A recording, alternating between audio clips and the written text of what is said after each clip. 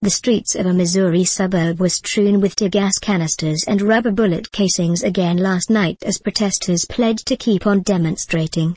For 4 days Ferguson, Missouri has existed in various states of chaos, conflict, confusion and indignation over the death of Michael Brown, an unarmed teenager killed by a cop Saturday night. Wednesday night was, for the most part, peaceful.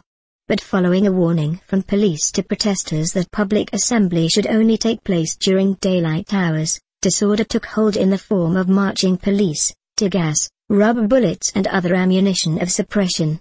On this 4th day it was a scene that has become all too familiar for the residents of Ferguson.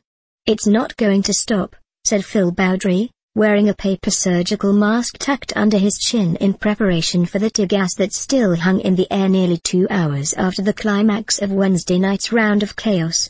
"This is just the beginning."